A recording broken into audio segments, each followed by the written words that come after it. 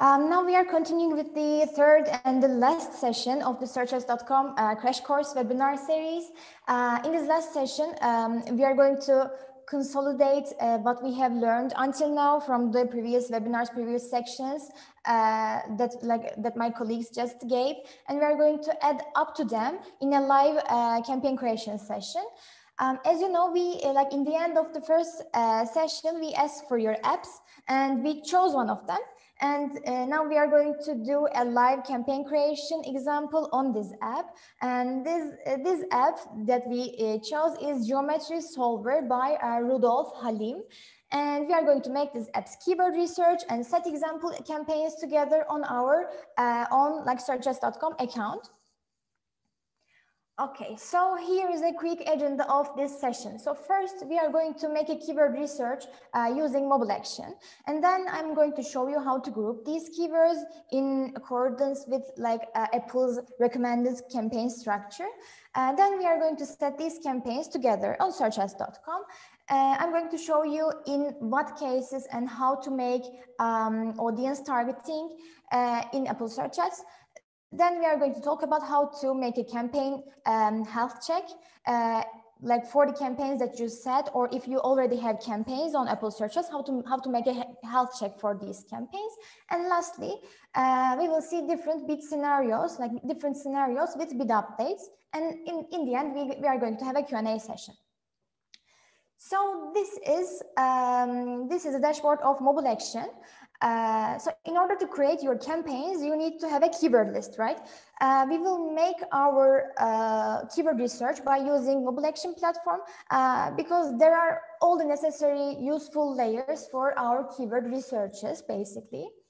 And right now we are in the ASO report section, in the ASO intelligence part under the ASO report layer. So this layer gives us all the keywords that our app, like this is Geometry Solver app here, we selected our app, and this layer is going to give us all the keywords that this app is ranking organically. Okay, so here, as you can see here, we have almost 1,000 keywords that Geometry Solver app is ranking organically.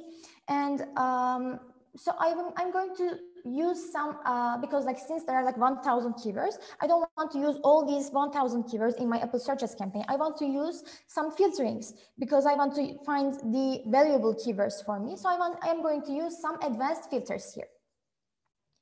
Okay.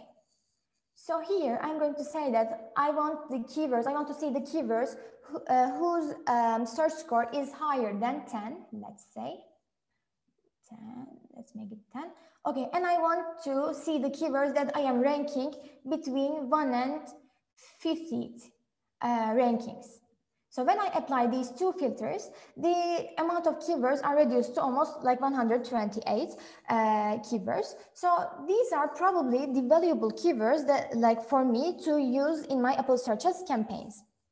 So since we applied our filters, since we are seeing only the keywords that have a high search score and the keywords that I have an organic ranking between 1 and 50, I'm going to just download these keywords in a CSV format.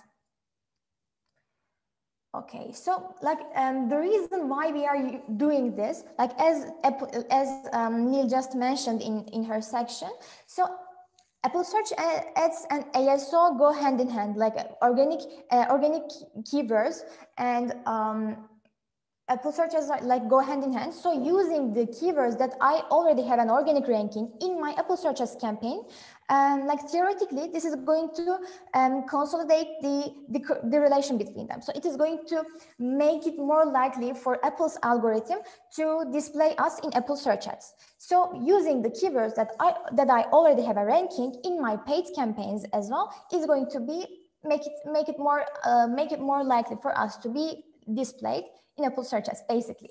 Okay. I made this keyword preparation for you, this keyword playbook for you beforehand. You can also use the other layers here because there are a lot of layers that you can use in your keyword researches, but to keep it short, I'm going to focus on more this ASO reports section.